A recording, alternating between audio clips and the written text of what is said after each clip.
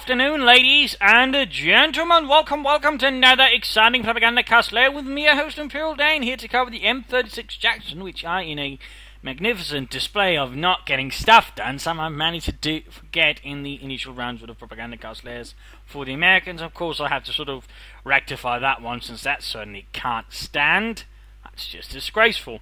But the M36 Jackson available here from the Battalion Command Post at a neat 350 manpower and 25 fuel. It costs more or less the same thing as a Panzer IV, but of course, unlike the Panzer IV, it packs a lot more of a punch versus armor, but on the other hand, it doesn't quite have the same punch versus infantry. In fact, it's more or less not very good. I mean, it has the off chance of killing infantry, but overall, you don't want to get the Jackson to deal with infantry. You've got infinitely better options to deal with infantry there. But overall, again, Jackson there is pretty much the best non-doctoral tank destroyer in the game.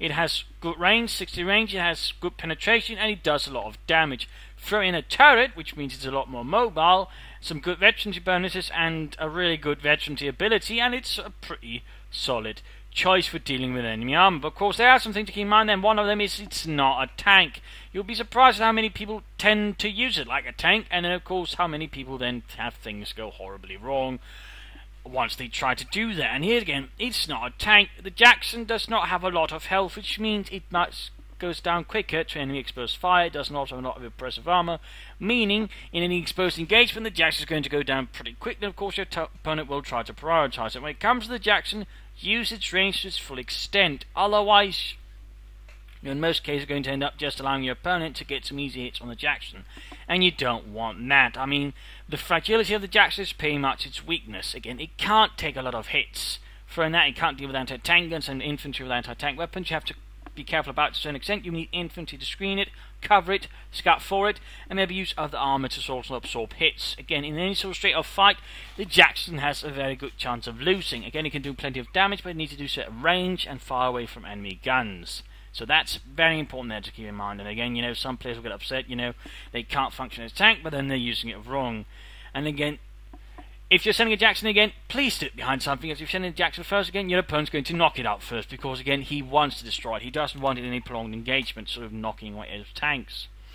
Veterans bonus is alright. Again, you get the rather good high velocity armor piercing rounds there for it, which pretty much increases penetration and damage, meaning you can actually take out some tanks faster than you could previously, and pretty much allows you to take on any heavy armor with ease, since it most likely has no chance of bouncing off. At least it's a very minimal chance of bouncing off. So basically, an M36 Jackson with its 1 piercing rounds is a very potent threat.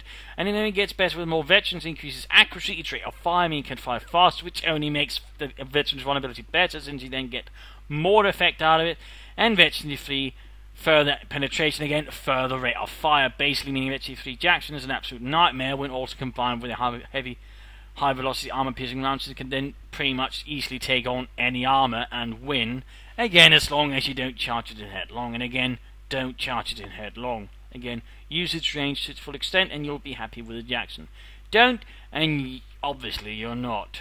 Getting more than one Jackson depends on the situation. If you're dealing with enemy armor of a heavier sort of caliber, or just a lot of it, more than one Jackson can help, because again, you can do a lot of damage faster. But of course, you have to be very much careful you don't sort of end up going too heavy and thus leaving yourself vulnerable to infantry. But overall, a pair of Jackson, in particular versus heavy armor like Tigers, King Tigers, and Max, is not a bad idea either. So I think that rather covers up the Jackson. Of course, it also has the other American traits like, for example, it's able to self-repair, which is also pretty neat, can fix criticals. And of course, you can always, you know, take, say, for example, you have a more veteran crew already from the fighting, switch to those, so that way you can more easily get a lot of experience right off, which also, for example, allows you to quicker get to that one, which again is really good.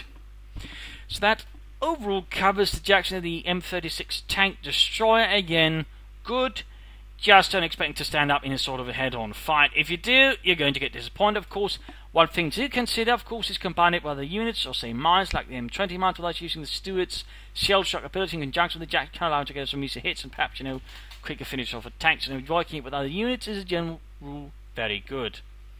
So I think that rather covers the M36 and Jackson there. Hopefully people should now have a sharper understanding of it.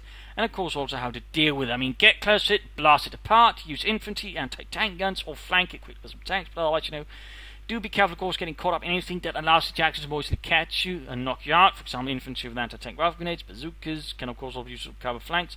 But otherwise, anything can slow down when you're trying to take Jackson is going to be a problem, since it only gives the Jackson more time to deal with you. So I think that, well, rather covers it. So again, hopefully this has been instructional. Hopefully you now use the Jackson better. Of course, hopefully you can also fight the Jackson better. And if you did, feel free to like the video there so more people can see it. Feel free to subscribe. Feel free to share with everybody else. All that is good and helps me grow my channel. So thank you all, and hope to see you all another time for another Propagandacast Lehr. Of course, we'll be returning to the more scheduled British units. Bye.